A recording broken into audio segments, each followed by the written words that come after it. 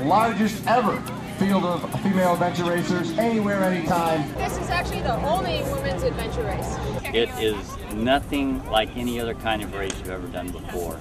I keep telling women there will be more laughing in this race than any other race that they've ever done. This race really attracts all kinds of people. I mean, you'll have the super fit athlete, and you'll have someone that just wants to get outside, enjoy the outdoors, and have a fun event that has some challenges to it. That's really the beauty of this particular event, is you're bringing together an enormous array, a huge bell curve in a sense of different kinds of athletes. I took it on for two reasons. One, I wanted something for beginner women to go out and have a fabulous time and learn that, you know, you can be fit and have a great time, even if you're not fit right now. And the second and the most important one is to support the Young Survival Coalition, and that's an organization for women under 40 with breast cancer, and it was founded by my best friend's wife. It's really enriching to see people find their ability to go out and do something they might not think that they could ever do. Most adventure races are going to have a water section, a bike section, and a run section, but then the rest is up to the creativity of the promoter. It's really anything we can come up with that's challenging and fun. This event should be the funnest part. It's just wacky stuff that kids would say, or kids, you see the kids playing their stuff, upgrade it to the adult level.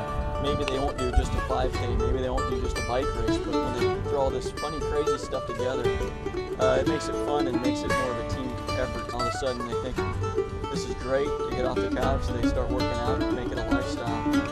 The type of adventure racing I do takes a little bit of craziness. The great thing about this race is I've designed something not for people like me, it's designed for everybody else. You don't have to be extreme to go out and have a good time. It's just a great way to be out with a teammate, enjoying doing what you like to do in a multi-sport activity. What you're going to see is a lot of women who have normally stopped it because they have a teammate they don't give up. Great team camaraderie, that's what adventure racing's all about. Have fun. I love your work. It's going to be a great day. We couldn't put on an event of this magnitude without all the volunteers. We've had women who volunteered in previous years, and now they jump in their race. One of the hardest things is trying to get women volunteers because they're all racing it. Racers, friends, families help.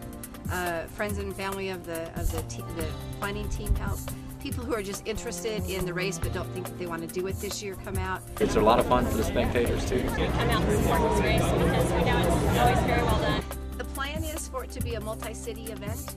We want this to be the very best race that it possibly can. I think it would be really cool if this race really expanded to travel across the country, to bring adventure racing to the doorstep of thousands of women.